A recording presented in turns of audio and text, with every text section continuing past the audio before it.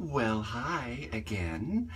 I wasn't going to do a video on makeup, but I thought I would. Been getting a few messages. Thank you for the messages that I've been getting on my Facebook and in my YouTube. A couple of things. I mean, one person was kind of mad that I was, kind of harsh on a previous video about people who say, "Do I pass? Do I pass?" And then, of course, some people thought I looked pretty good in my videos, and, I don't put too much makeup on, so I thought I'll, go through sort of my regimen for just day-to-day makeup, not makeup, that you're going to go out and whore around with and, pick up people, have sex. So this one is just my day-to-day makeup and stuff like that. So first of all, I started out, my skin has been cleansed, moisturized, and really I just use some oil of Olay and oil of Olay eye stuff, and I put it all around my eyes, and I put it there. For those of us who have, who are very prone to acne, I do use, the 70% rubbing alcohol just along those sections, right? And always rinse when you cleanse your face, rinse with cold water. Ooh, and that tightens up those skins, especially when you start to get to be, more mature. Especially for, people in their 40s and, 50s. So I do suggest that you do what you can as far as that's concerned, If you are prone to acne, I use a paper towel with the oil of Olay cleanser and just get it right in there. Another thing I do is, as far as skin care, is I don't wash twice a day. I wash in the morning. I do the full thing in the morning. That's it. I don't think you need to cleanse again. Maybe wipe a damp cloth and sort of wipe some of the makeup off. But basically I don't. I think if you over cleanse, you really suck out all the moisture out of your skin as well, right? Now, as far as the base of what you're starting out with before you put your makeup on, I've said it before. Get that hair off of your face. Electrolysis. If you have dark hair on your face, laser is really an excellent way to go, because then it's like zap, zap, zap, and you go 3 or 4 times and it's probably going to be gone. And that will probably cost about $400 or $500, right? So, get rid of it. I mean, if worst comes to worst, buy an epilady and you get a few strands, epilady, and just rip the hair out of your face. Pain, no gain sort of deal, right? So anyway, let's start. First, you always, your best friend is Q-tips. I think it takes me many Q-tips a day to get ready, right? It's just great for doing things and stuff like that, right?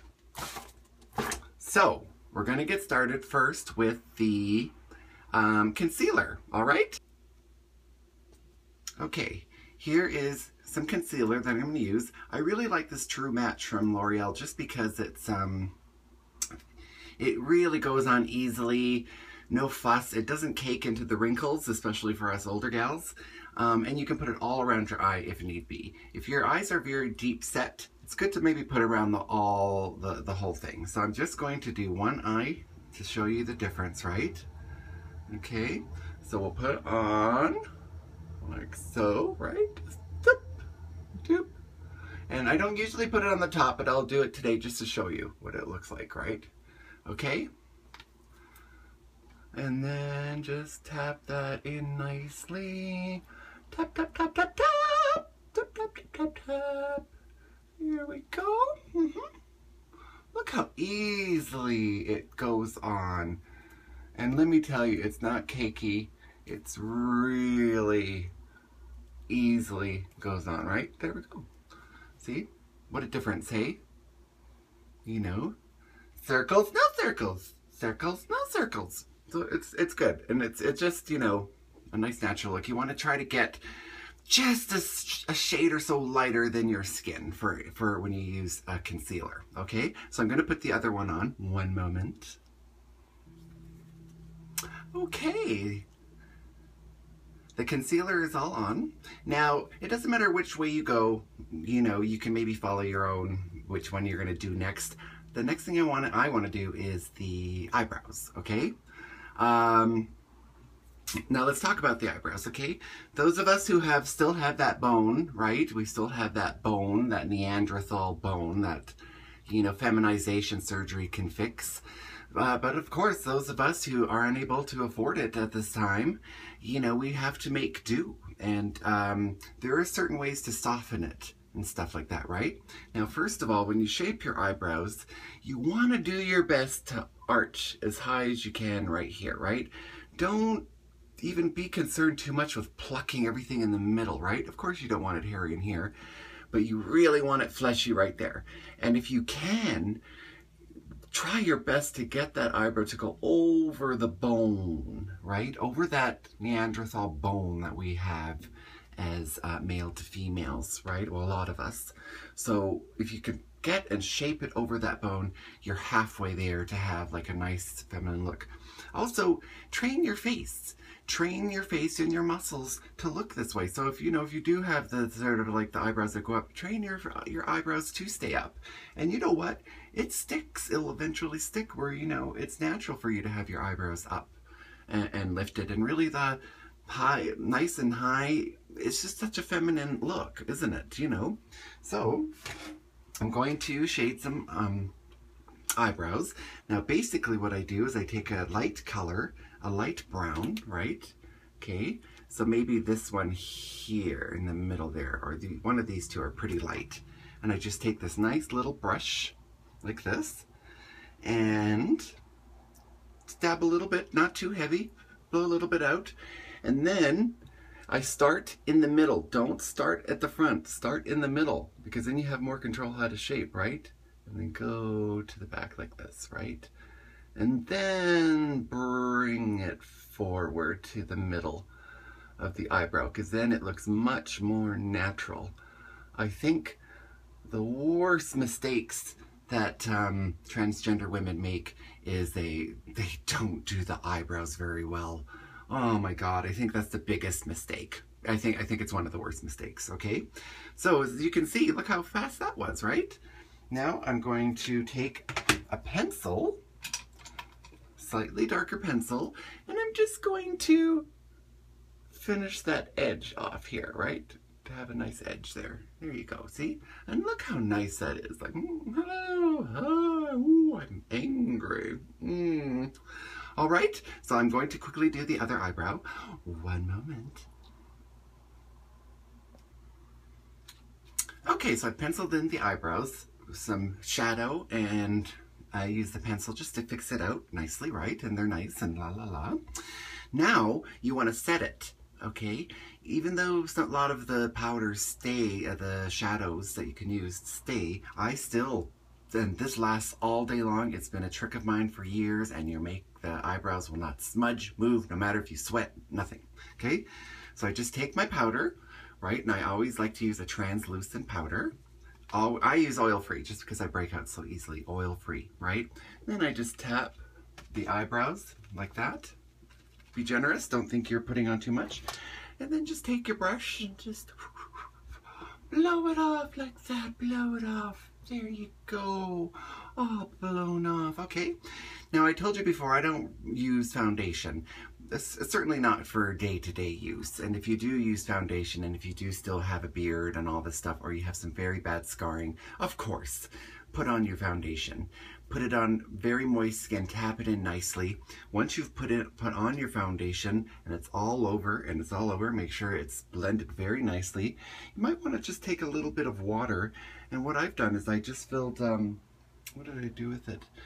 I just filled a water bottle with bottled water, and then I'll just sort of mist, and it kind of settles everything. And I usually do that at the end too. But myself, my usual regimen is I just put on translucent powder all over my face. All over. Quickly do that, and it doesn't take very long to do this, right? But all over, just a little bit under the eyebrows. And oh, that gives such a nice look, such a nice sheen, right? Okay, all over. Is it done? Okay. All right. And look at that. Already it's like, oh. So, now, we can, you know, usually what I'll do is the eyes and then I'll do the shaping. So why don't we start out with the eyes, okay? So, again, daytime look. I take any easily applicable eyeliner, anything that is, you know, depending on your colors, of course, you can do whatever. Of course, I'm a darker person. I'm, you know, darker hair and all this stuff, darker eyes and blah, blah, blah. But for the daytime, I just usually use a dark brown. I'll use a black once in a while if I want to be more dramatic and stuff like that. And you don't have to go nuts with this, okay? Now, again, I start slightly in the middle, okay? Slightly in the middle, and I don't go to the middle of the eyelid, and then I just slightly go out a little bit. Don't go nuts trying to have a cat eye and stuff like that, right? Right? And just don't go right to the middle, because then what happens if you go too close in here and then it starts to rub off on the bottom and stuff like that, especially when you're, again, an older chick sort of thing, right? And then I just quickly, that's it. Look at that. Okay? I don't go nuts with it. It's really just to enhance the mascara, okay? And, you know, I won't pause it. I'll just quickly do the other one here. And quickly, don't bring it to the middle, and just quickly. I always say, too, when you're putting on, especially eye makeup, one eye always seems to be easier to do than the other eye, right? It always seems to be easier to do one than the other, just because what you see in your right hand, left-handed. I suggest you start with the eye that is harder to do, just because then it's easier to match it with the eye that is easier to do, right? So I always do the harder eye first.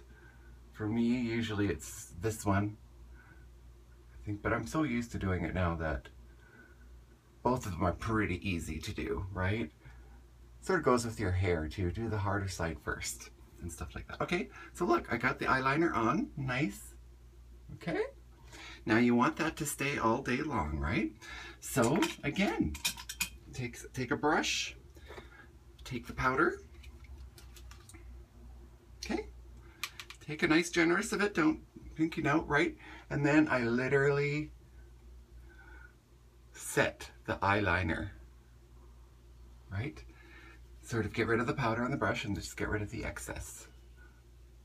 Like that. See? See how I do that? See? Isn't that neat? Yeah? Aren't I cool?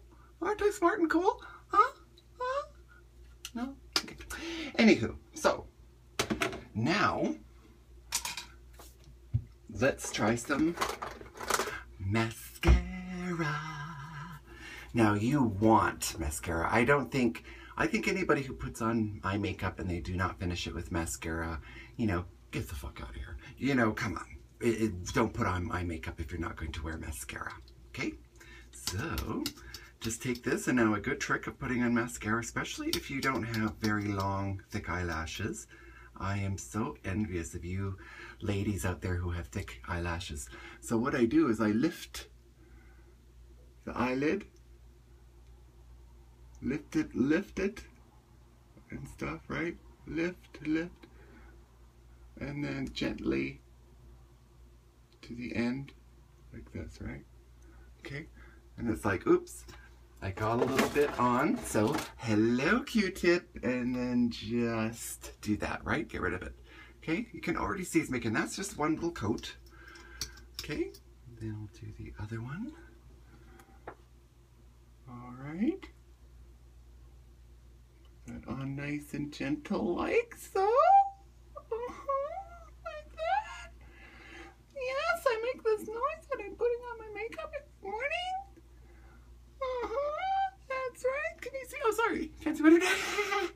Okay, so now we'll let that dry, and then I'm going to let it dry for a second and put on another coat. So 1 second. All right.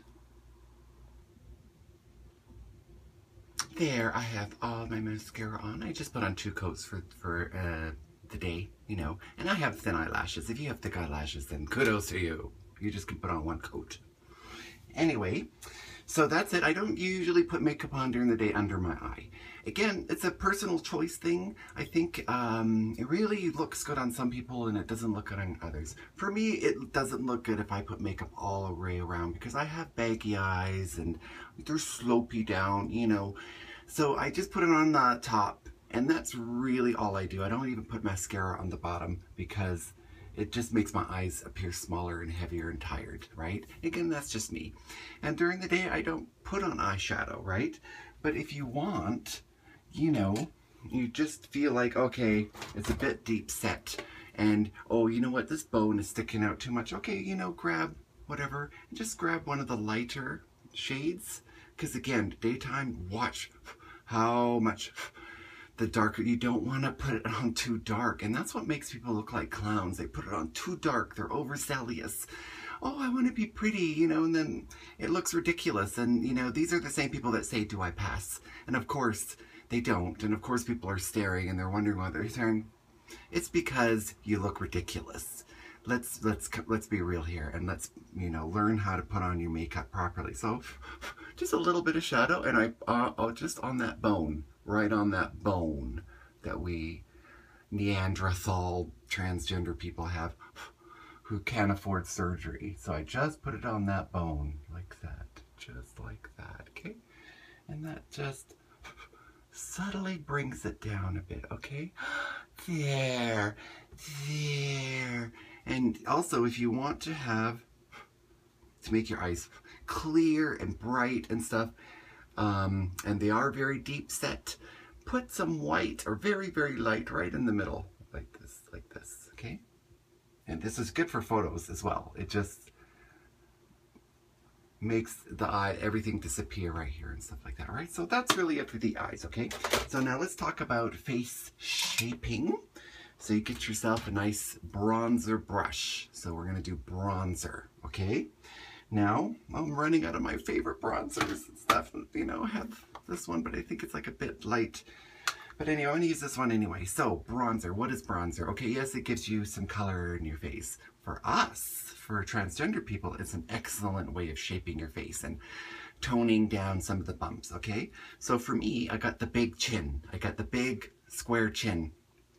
So I just put the bronzer on my chin to make that down. And then of course, people who have bad Adam's apples or Adam's apples, you just bring that down like that, okay? And then just shade that and bring it down like that, okay? And then of course, the nose, right under here. And here, usually we have a thick skin right here, don't we? Like a wide skin. I think that's one of the good surgeries to have, is to lift that up and hi. Oh, look at my teeth. Oh my God. Anyway, so you just put it out like this. Okay. And then remember I was talking about that bone that we all have here. So careful, okay? Just put it on the bone, not in the middle. On that bone and just there, and that will make it nice and soften it up and stuff. And of course I use it to fill in those cheekbones, right? And then I use it along the hairline, okay? All right? And that's it for the bronzer, okay? Now, let's put on some blush, okay?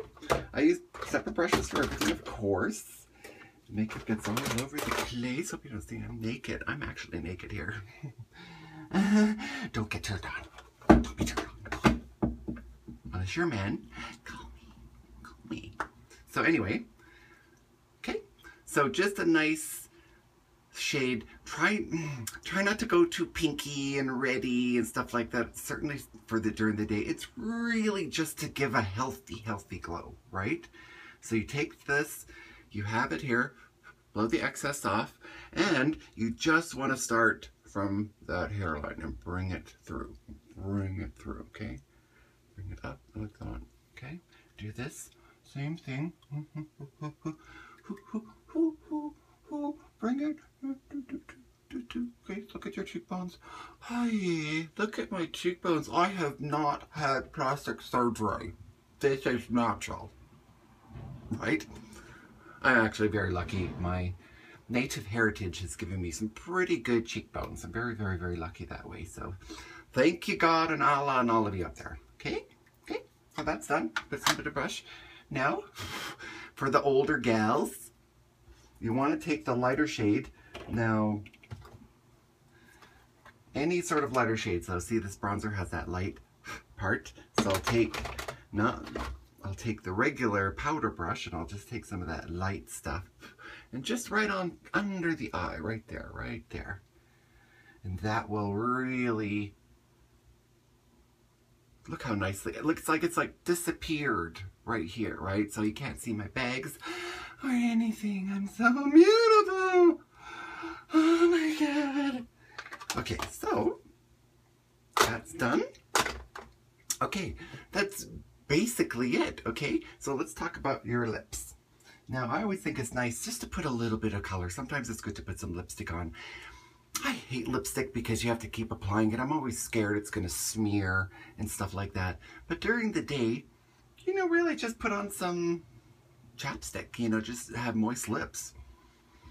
If your teeth aren't very white and if you have problems with your teeth, then this is one of the things, you know, try to whiten them. It's not, your teeth don't have to be straight, but you can certainly make them whiter, and you can do everything you can. You can use the whitening strips, everything, stuff like that, right?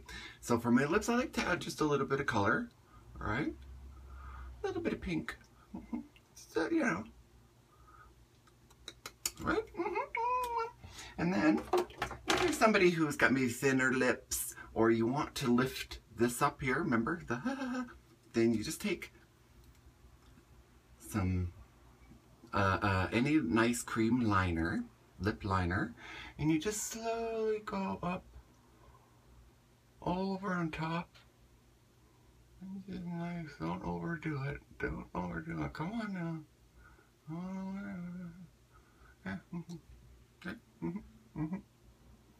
You don't really notice much of a difference. And that's the whole point. That's the whole point of makeup, isn't it? You almost don't want to see that somebody's wearing makeup. It's just supposed to make you look fresher and pretty and carefree and la la la la la la, right? So that's really it. That's all that I do for the thing. And then of course I take my powder wherever I go. And you know, touch up my nose and stuff. Don't worry about this being shiny because that's always nice to have that healthy glow right in here. But, you know, you always want to make sure the chin and the forehead. And those are those parts that you don't want to reflect light. Okay? And stuff, right? So that is it. I hope you enjoyed this video and I hope it's been helpful for you. Natural is the way to go. You know, this is just, for me, again, my own transgender point of view of how I like to put on makeup. I really envy the punk rockers and the girls with the tattoos who go, I mean, I really envy that. And I think those artistic kind of people get to go more hardcore with their makeup. And I just think it's awesome. For us, for the rest of us, you know, sort of boring people, we just want to look nicer and we want to enhance what we have and we want to do some illusions. So remember the eyebrows. Try to not worry about it being thin here. It doesn't even matter how thick it is in the middle. It's how it arches up. And if you can get it over that bone, you're doing yourself a favor. All right? If you have any questions or comments, please leave them or send me some private messages. We will talk again and you take care.